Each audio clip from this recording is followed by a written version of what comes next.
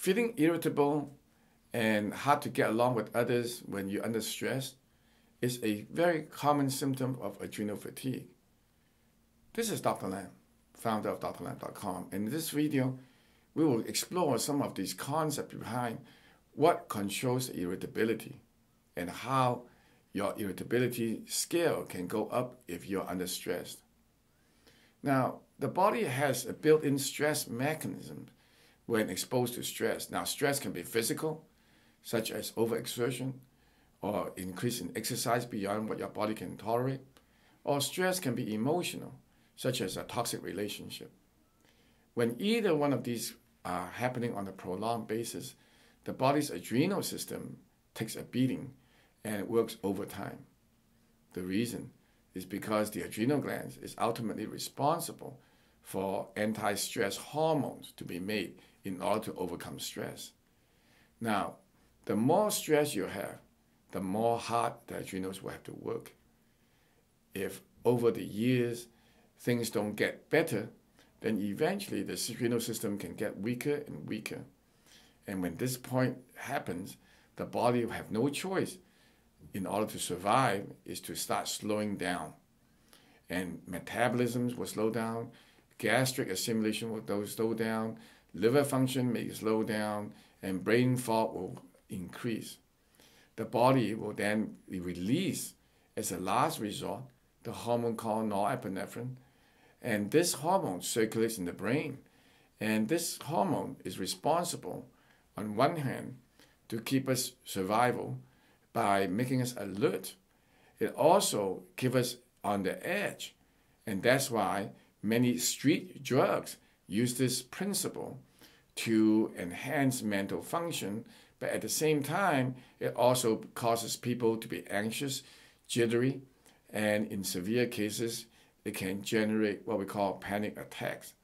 So being irritable is an early sign of a fight or flight response being activated by the body. It is only one out of many, many steps that the body has to help us, to guide us, and to basically warn us of impending dangers inside. So there are many things you can do to basically tone down the sympathetic nervous system, which is ultimately responsible for the norepinephrine release. Things like adrenal breathing exercise that's specially designed to do that can be very, very helpful to you. I have an article on my website on this particular matter, and then you can visit and read as well. The ability to deal with this is critical because when you are irritable, the people around you are not going to be happy.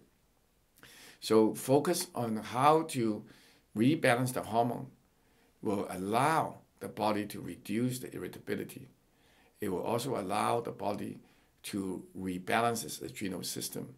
So when you look at the people who are having easily irritability from stress, recognize that this is actually an early sign of adrenal fatigue syndrome. And knowing that, you can take immediate steps from lifestyle issues to a better diet to help you reduce that anxiety and that irritability. Taking some naps, staying away from toxic relationships, getting away from situations when you feel that you have this problem are all things that you can do. And the first step is to recognize that this is a warning sign. I hope you've enjoyed this video. For more information on this topic, head over to drlam.com, where I have written over 1,000 articles to help educate people. You can also call me at 626-571-1234 for more information on adrenal fatigue and how to navigate it. Finally, if you enjoyed this video, please subscribe to my YouTube channel. Thanks for watching.